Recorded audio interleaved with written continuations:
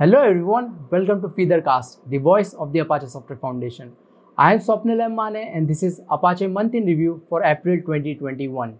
Let's start with welcoming our newly elected members. We are pleased to welcome 40 new members who were elected during annual ASF members meeting. ApacheCon is the official global conference series of Apache.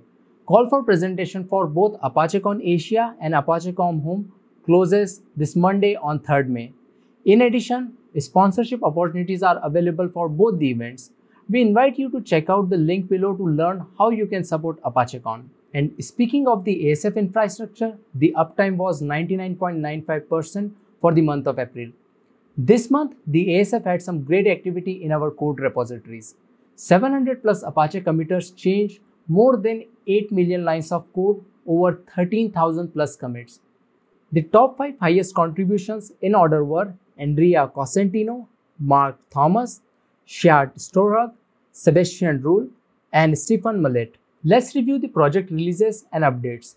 30 plus projects have new releases in content, API, integration, big data, database, mail, orchestration, build management, enterprise process automation, search, servers, application performance management, programming language, and other categories.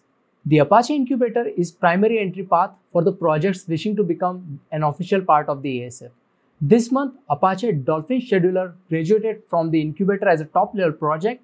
You can also review dozens of projects currently undergoing development in the Apache Incubator at incubator.apache.org.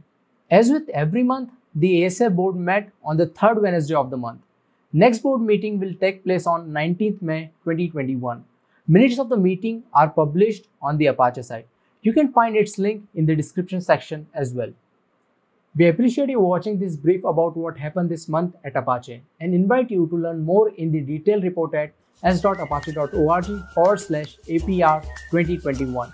If you like the video, be sure to subscribe ASF YouTube channel and other news sources. Thank you.